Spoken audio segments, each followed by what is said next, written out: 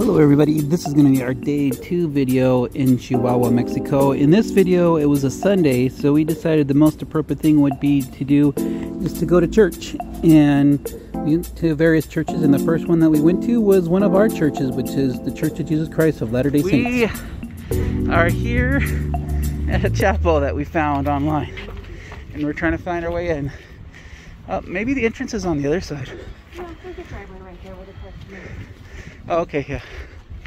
They got a basketball court in the back. Yep. And cars parked underneath it. Yes. Well, no basketball on Sunday. Yep. The Church of Jesus Christ of Latter-day Saints has been in Chihuahua for a long time, ever since the colonies moved in about 100 years ago that were fleeing from polygamy. But the result of it is that the church is thriving. There's more than 9 different church buildings in Chihuahua, just the city alone.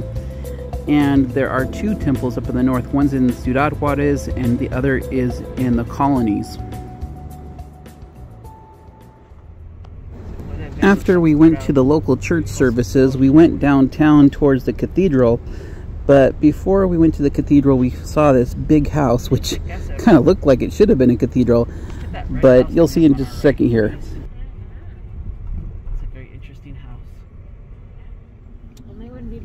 The big house that we saw is called Quinta Gameros. Mr. Gameros was one of the founding fathers of Chihuahua, and he built a huge house for his wife in downtown Chihuahua, and it is now a natural cultural historical site because it was actually taken over during the Revolutionary War, but then later given back to the family. But by the time it was given back to the family, they could no longer use it, so it just became a museum. Actually, it's owned by the university in Chihuahua, but it's a beautiful Art Nouveau style house. Both our lunch place and the house that we wanted to visit, although we did get to see it on the outside, were closed. The streets here are very, very, very empty. Oh, there's a cool church over there. And we're walking back towards the center, and we hope to find life in the center. That's usually where you find stuff and also some food. So that's what we're doing right now.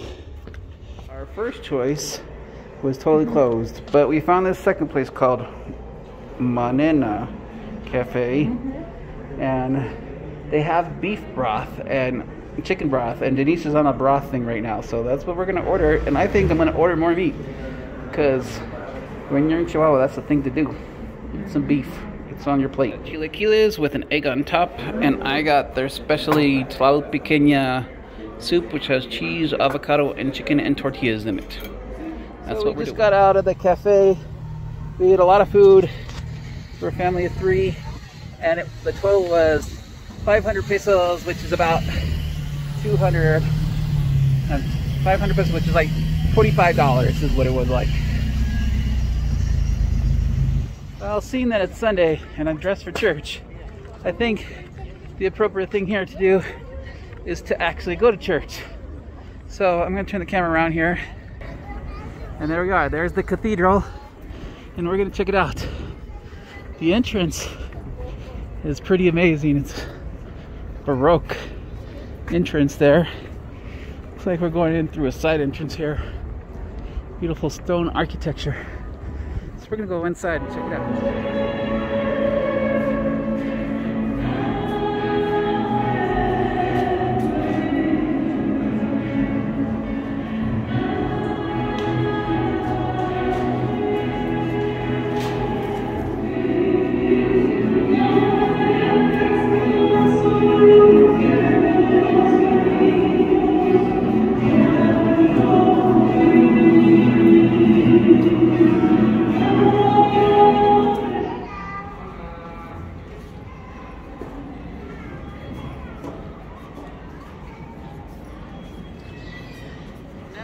I'm getting out of the church, the cathedral here.